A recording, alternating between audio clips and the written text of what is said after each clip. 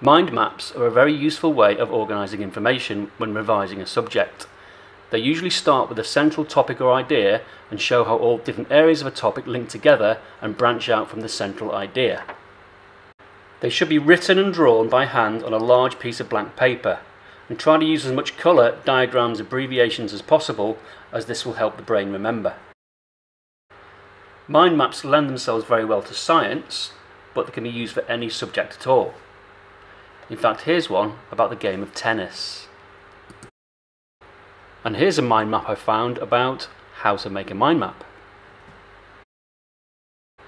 In my opinion, every single student should be making mind maps for each of the 16 topics for GCSE Physics. Now I hear many students say they don't like mind maps and they prefer just making notes. If you're one of these people, you probably don't like mind maps because they require quite a bit of effort. But the effort is worth it because when you personally make the connections between areas of a topic, you understand the physics much more effectively. Now the evidence about mind maps speaks for itself, and there have been many studies over the years to prove that they work. One study from 2005 found that 80% of students said mind maps help them understand concepts and ideas in science more effectively.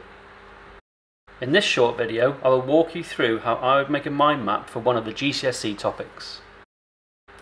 I'm going to start at the beginning with P1, Conservation and Dissipation of Energy.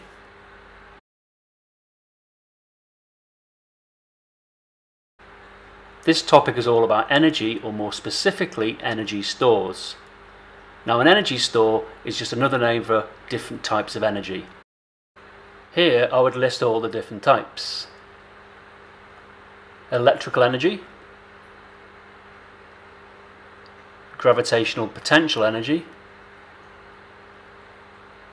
kinetic energy, chemical energy, thermal energy, sound, and if we can have sound, we can have light energy, and not forgetting nuclear. Now the main idea about this topic is energy transfers, about how all these different types of energy or energy store can change from one to another.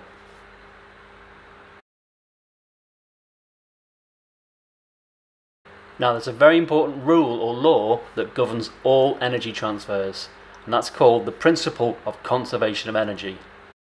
Basically, energy cannot be created or destroyed, it can only be transformed. Now you probably looked at various examples of conservation of energy in practice. You would have looked at the pendulum, where there's a constant change or constant switch between GPE to kinetic energy and back to GPE again. You would have also looked at the bungee jump, which is a bit more complicated because you've got elastic potential energy, gravitational potential energy and kinetic energy all changing between each other.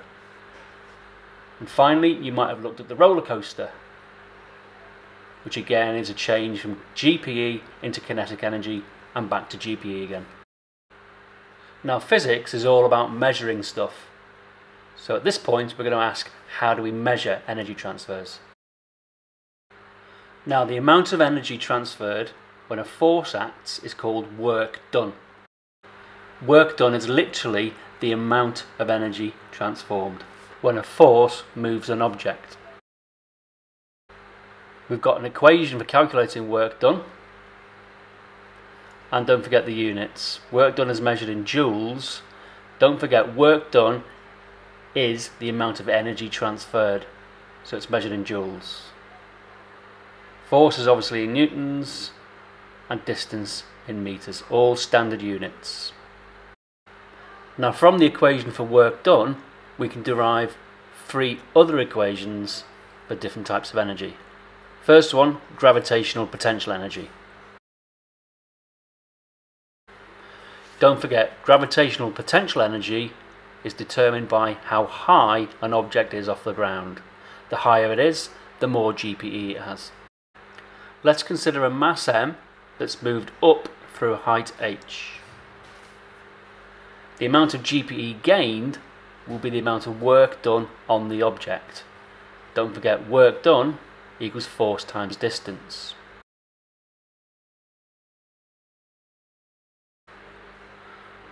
The work done is the gain in GPE. The force is the weight of the object, and the distance moved is the height it gains.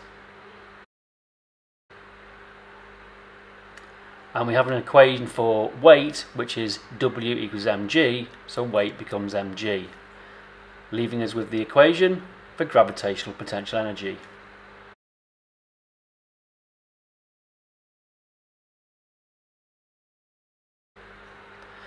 The second equation that comes from the work done equation is one for kinetic energy, where kinetic energy is a half mv squared.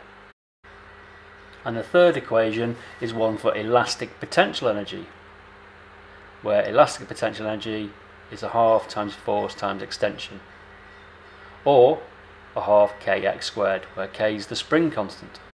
So three equations which all come from the work done equation.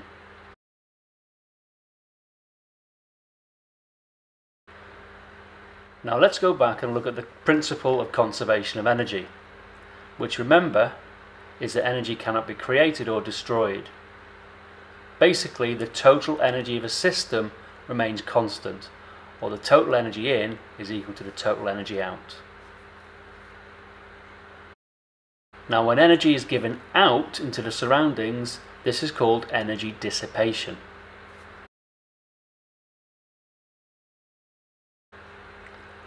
Now, when energy is dissipated, it can be one of two things. It can be either wasted or useful. Now, don't forget, physics is all about measuring stuff. So, how do we measure energy dissipation? Now, this is measured by something called efficiency. And we have an equation which is efficiency is useful out over total energy in. Another way we can measure energy transfers is by something called power. Now, power is how quickly an energy transfer takes place. And again, we have an equation which is power equals energy over time. Don't forget the units. Energy is measured in joules, time is in seconds, and of course power is in watts. Now let's take a closer look at useful energy. The most common way of producing useful energy is with something called an electrical device. And electrical devices are all measured with things called power ratings, taking us back to the power equation. So just to summarise, physics is all about measuring things, and this topic is all about energy transfers. So to recap, how do we measure energy transfers? Well, the first one is with an equation for work done. Don't forget, work done is the amount of energy that's transferred. A second way of measuring energy transfers is with a thing called efficiency. This tells us the amount of useful energy that comes out.